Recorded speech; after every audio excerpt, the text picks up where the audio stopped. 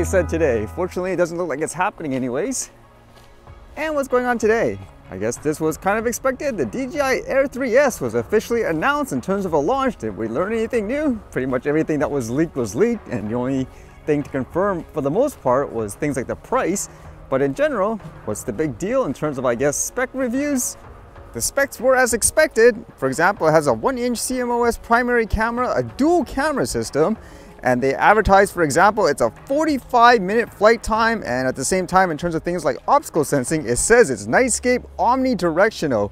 So I guess it's useful for people who are more inclined to fly around things, for example, such as a lot of trees and buildings, although at the same time, I don't think this thing is going to necessarily help if it's really small branches, for example. The dual camera system is something people have seen, for example, in the lineup such as the Mavic 3. So the selling point for this should be you can now get a lot of the same tech and quality in a smaller package. That would be a big advantage for people who want to carry less and at the same time just keep a lower profile in terms of flying the drone and stuff like that. But other than that, the important thing is the price. According to this, it says the DJI Air 3S is $1,029 US. That basically comes with the drone and the regular controller. You can get the Fly More combo for $1,315 US. And then the combo with the actual controller that has a built-in screen, that one's $1,475 US. So it seems about expected in terms of the price range for these drones nowadays anyways. I guess the next up is the Mavic 4, because as you guys know, in a lot of places like the US and so forth, they may potentially ban things like a DJI drone, so I'm not surprised that a lot of the products are going to be pushed out probably. Of course, it's different for the rest of the world that doesn't have the same situation. I know for here anyways, I've actually never purchased the Air series. I just find, for example, just with the regulations and stuff here, it's either you stay under with the micro drones, for example, and you're gonna go over, you might as well get something that's the better quality, assuming it fits your budget. So in this case, I personally would more likely buy the bigger one if I actually needed the quality. Like for example, let's just say the Mavic 4 came out. Unless there's a specific budget issue, for example, because this is actually okay, I think anyways, in terms of the price point. Are you in the market for this? Are you still gonna hold out, for example? Because as mentioned, Mavic 4 is expected to be announced soon too. Although for smaller drones, how about a humongous one? Apparently this was going around a lot recently where there was this Tiltrotor drone that was unveiled in China. Apparently it's called the UR6000. So what is this exactly? Well, I was trying to look it up in terms of some specs like this one here. It says Singapore Airshow 2024, United Aircraft reveals UR6000 AAV concept.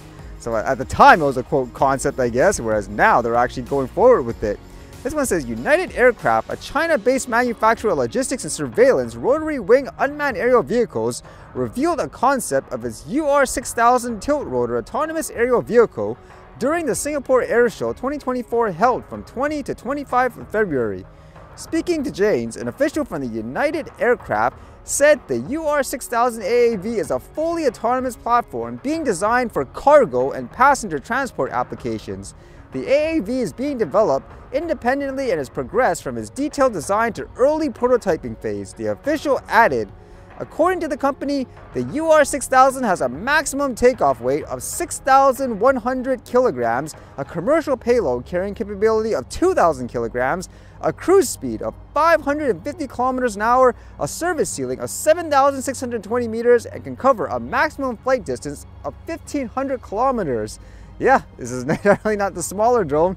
I don't know how fast you're going to start seeing stuff like this in the actual airspace in various countries, although the common theme here is China is dominating this market space for the most part anyways. Are people going to be able to catch up? And again, with all that geopolitical tension, will you actually see this stuff outside of China?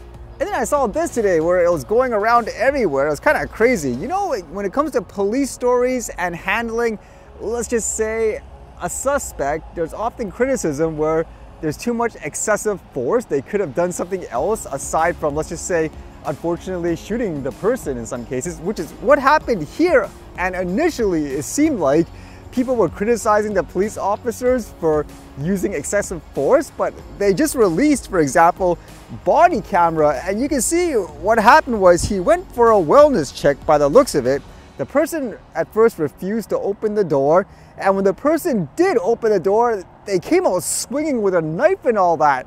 And still, it seemed like the police officer kept his composure, trying to tell the person, for example, to stop and all that, but the person, by the looks of it, actually made contact, and you can see the cop was bleeding and all that. Now, eventually, the police officer did shoot the individual, by the looks of it, called in to report the issue, and you can clearly see it was cut in multiple places. If anything, in this particular situation, it's the complete opposite.